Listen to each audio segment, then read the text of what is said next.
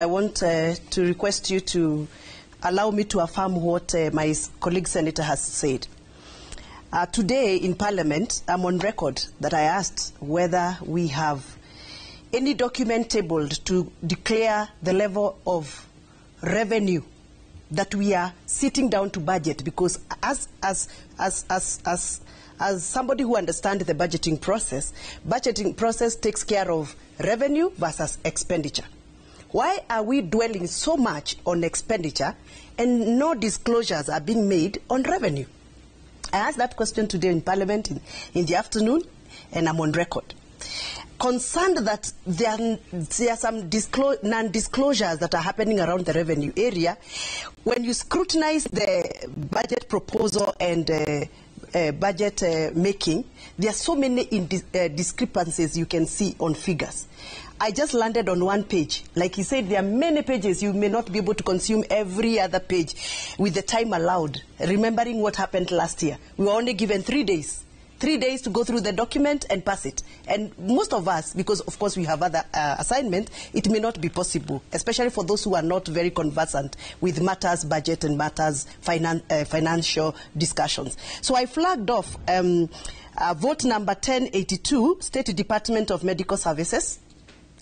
And I realized that the baseline estimate that was given for 2023-2024 was 66 billion, 394,280 and some monies on top. The estimates given for 2024-2025, which is now this year, is 60 billion. So there is a difference of 6 billion. That is a figure that is actually contradicting with the line item budget, which is actually now indicated at 45 billion. So what's happening with those figures? Where are they not matching up? Where is the difference figure? Who is supposed to account for that difference? So that is what we are calling corruption budgeting. And you are supposed to be the guardrail, is it? I mean, we were talking about money that it's corruption, that money is going to... Yeah, so that is public money. Exactly. But again, you are privileged as the representative of the people of Githunguri to not only point that out, but also voice and then see what action can be taken. Definitely. That is why I was asking that question in Parliament, so that we can now be allowed to look at the revenues that have been tabled against the budgets, items like this one, so that we know. By the way, how do you budget for money which you have no clear revenue figure?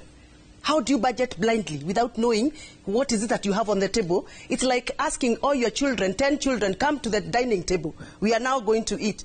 But you don't even know whether the amount of ugali that you're going to share to these 10 children is going to be enough or not enough.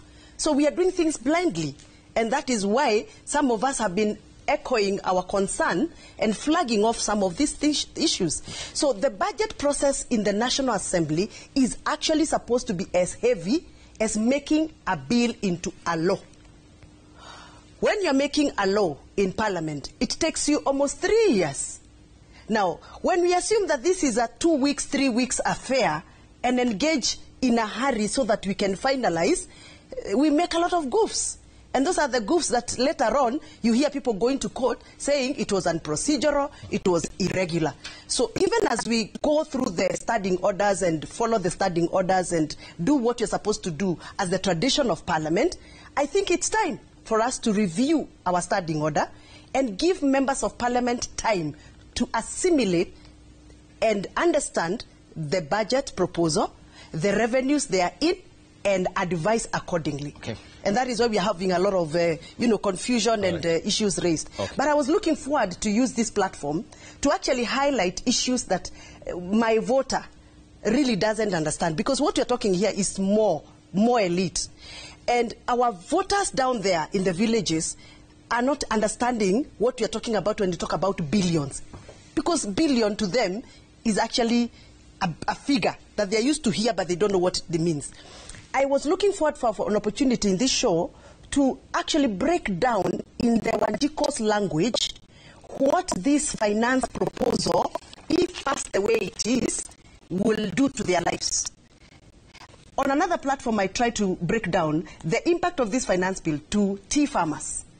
I would have loved to get an opportunity to break this to that very boda guy I saw there on the television, talking about how he expected the 1 shilling reduction on fuel levy affect his business, which he has not seen the results.